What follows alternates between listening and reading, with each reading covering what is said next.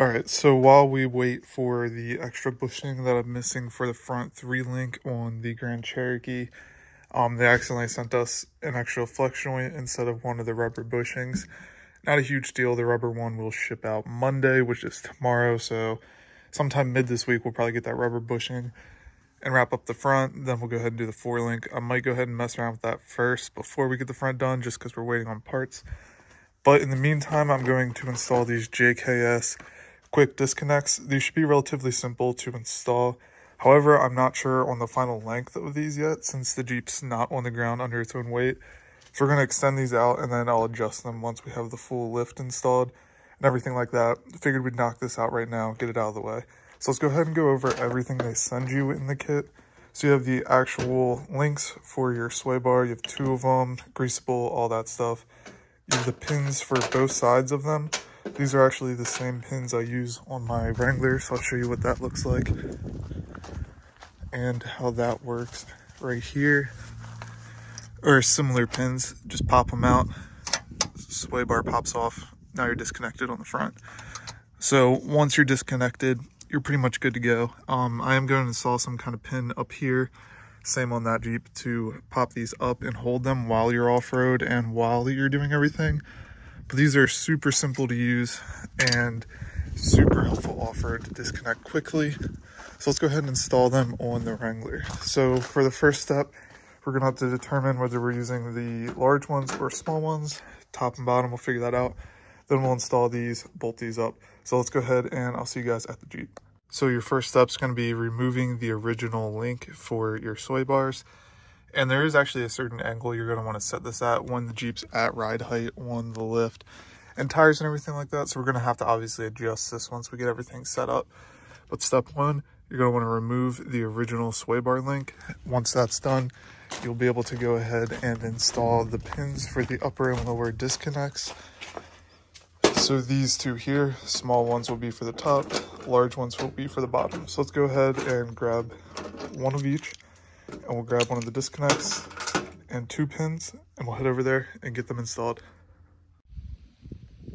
All right, so I have everything laid out right here. So the larger one with the threads that don't go all the way up will go in the bottom here. If I can, there you go. So it'll go in the bottom, that piece will thread on the end there, and then the same for the top, except you'll use a smaller one. One thing to note is you are going to want to use some kind of Loctite on this, so that way these don't come off. And you're also going to need a small screwdriver. You're going to put the screwdriver through this hole right here, and that'll allow you to tighten everything down correctly. So I'm going to go ahead, put some Loctite on these, we'll thread them in, tighten them all up. Then we'll adjust our disconnects here to what we think should be the correct size.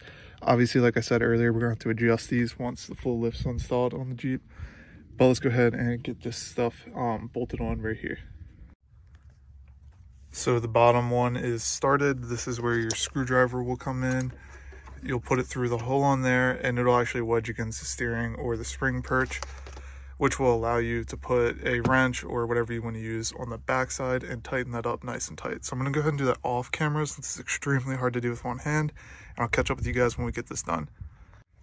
All right, so now that that's super tight, we're gonna go ahead and repeat the process on the top with the smaller of the 2.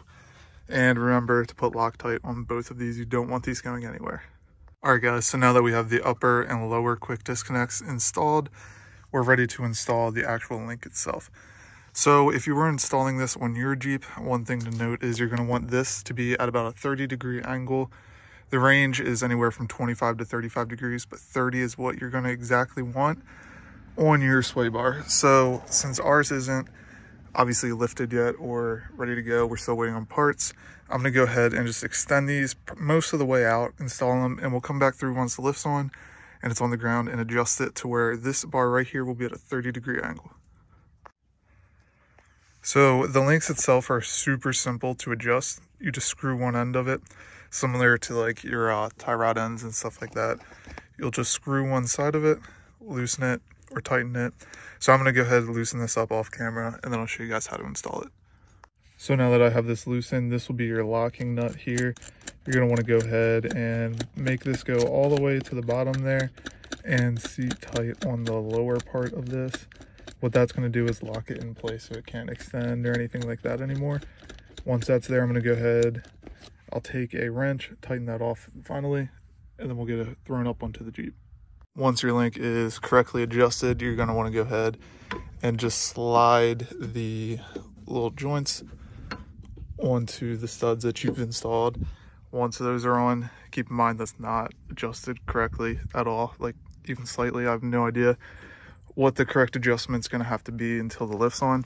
Once those are on though, you'll take the pins that they send with it and you'll go ahead and pop these open, stick it through the holes, close it shut, and you're good.